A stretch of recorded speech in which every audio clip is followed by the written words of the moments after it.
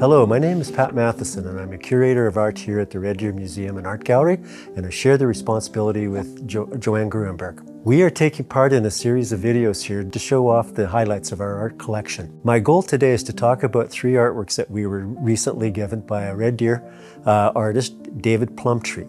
They're 3 watercolors and we're really happy to have them in our collection.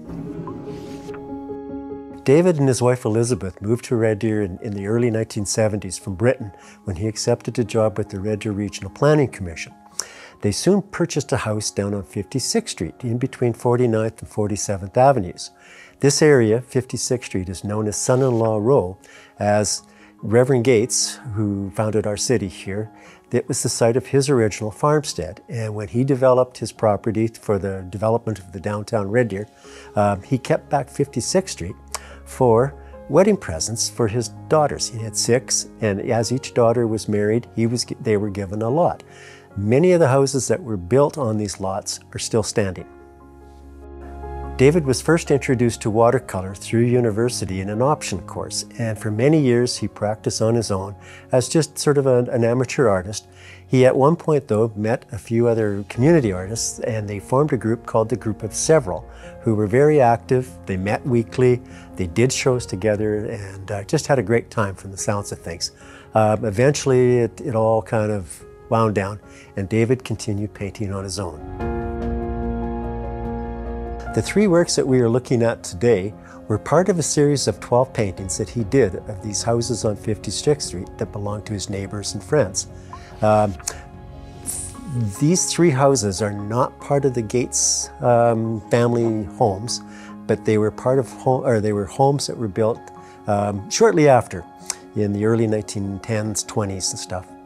David's house, the first house that we're going to talk about today, is 4754 56th Street, and it's a small cottage-style cottage. They bought in 1974 and lived in it until Elizabeth's passing in 2020.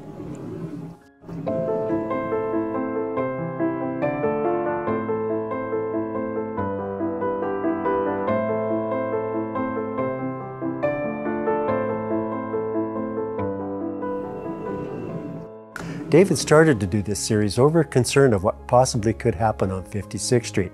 On 55th Street, the neighboring street, it has all become a row of apartment buildings and condominiums and stuff, and they were worried that these historic homes could be lost to infills. In David's own home on 56th Street, it sits on the site of the actual Gaetz' farmstead home site.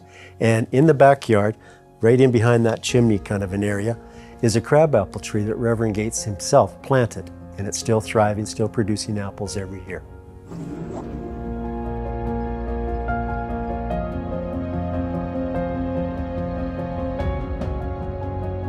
The second house that David has donated to us was 4742, which is a couple houses down the street from theirs, but on the same north side. This house is locally known as the manager's house. And it came by that name because the first owner and builder of this home was a bank manager for the Canadian Dominion Bank. And everybody in the neighborhood has continued to call it the manager's house ever since. According to David, it has gone through a number of different renovations on the inside and the outside, but 2 owners before now renovated the exterior to look very much like it did originally when it was first built, with the exception of there's a little annex on the side that is new.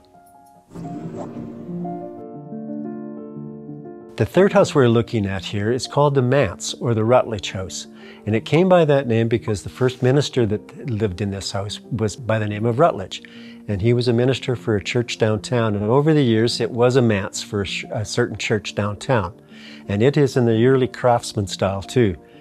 Built in about roughly 1918-22, and through that period. It looks very similar to what it looked like back then when it was first built.